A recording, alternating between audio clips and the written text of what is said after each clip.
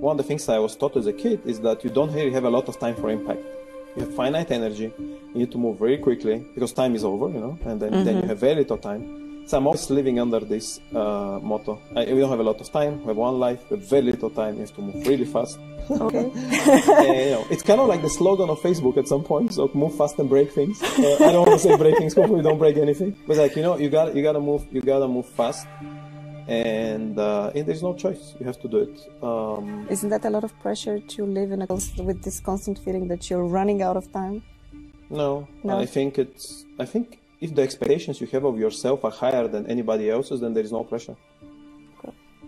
So I don't feel any pressure.